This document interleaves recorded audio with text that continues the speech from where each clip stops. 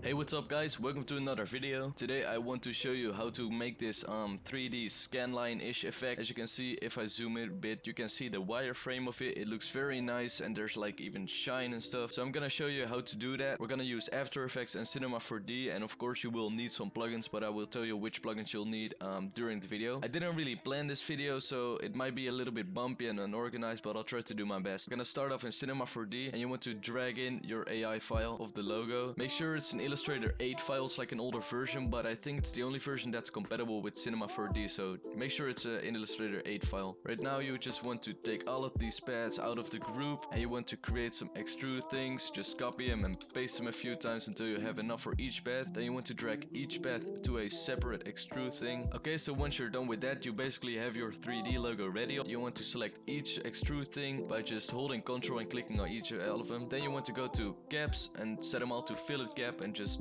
set this one to fillet cap as well. Maybe like we're gonna change the border a bit. Let's put it at like 1.5 centimeters, and we're gonna set this to 25 steps so it's a bit more smooth. We're gonna go to object and of course increase the depth a bit until it looks good.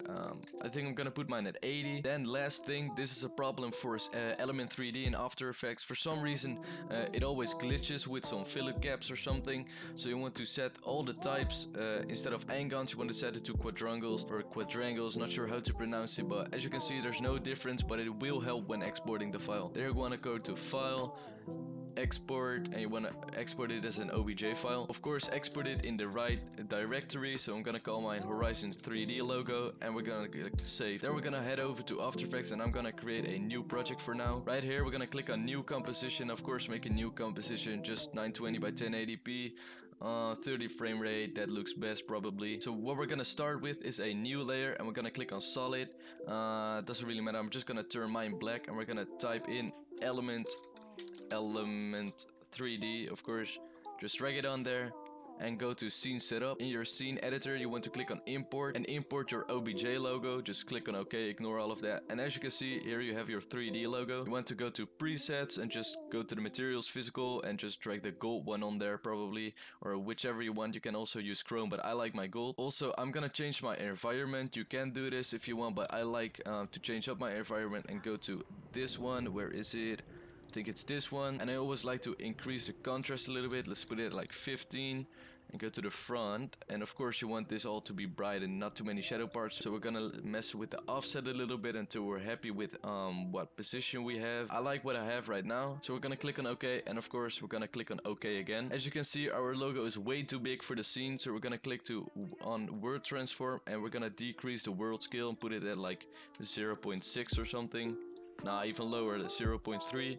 There we go. I'm gonna go to 5 seconds because I want a 5-second loop, and I'm gonna click on end so you can change the work area. I'm gonna place a keyframe for world rotation at the Y rotation, and we're gonna go back here and press U to pop up all the keyframes, and we're gonna click this one to place another keyframe. I'm gonna set this one to 1, and as you can see it nicely rotates. It's maybe a bit fast, but you can change that afterwards. And if you want a perfect loop, I suggest that you go 1 frame before the end and then click on N again, because this will cut 1 frame forward until the next frame. So now it's a perfect loop, otherwise there will be like 1 duplicate frame. So of course it doesn't really look special and gold, so we're gonna use S Glow from the Sapphire plugin, and we're gonna drag it on there. I'm gonna turn the color to a bit like orange gold-ish.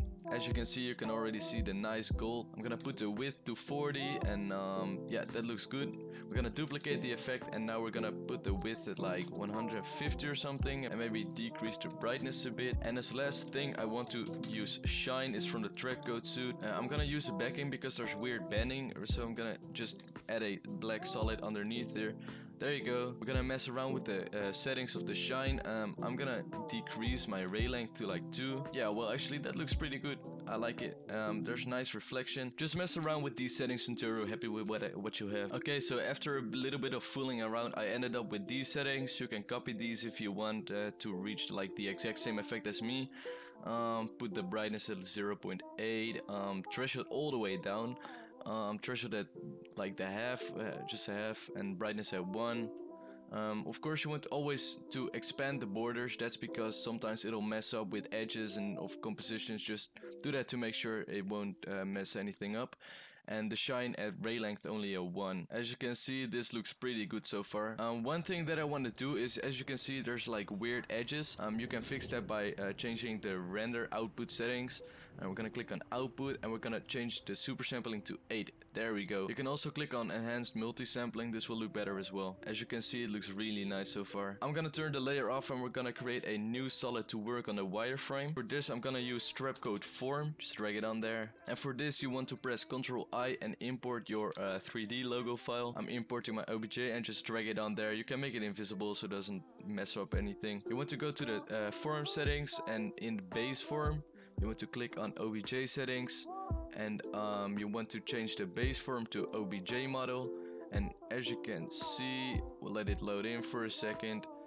Oh wait, we gotta set the source of the model to the OBJ file, of course. And there you go. Here you have your wireframe. So what you want to do now is you want to go to particle master and you want to decrease the size to 1. That looks better. You know what? I'm gonna decrease mine even more to like a half. So right now you want to place more keyframes for the Y rotation. Place one here and go to 5 seconds and place another one and just change this to 1 so it rotates once. As you can see, there's rotation, but it's gotta render, so it's a bit slow right now. I'm going to decrease my pixel density to only 50. When I turn both layers on, this one is a little bit smaller, so we can just increase the size to like 550. Okay, so for me 640 works best and it lines up perfectly with the edges. So the next step is to set the blending mode to overlay, and as you can see, you have these nice glowing edges, but it still can look much better if you want. I'm gonna decrease my opacity to like 50. I'm gonna add a fill to my wireframe. I'm gonna select like a little gold color. There we go.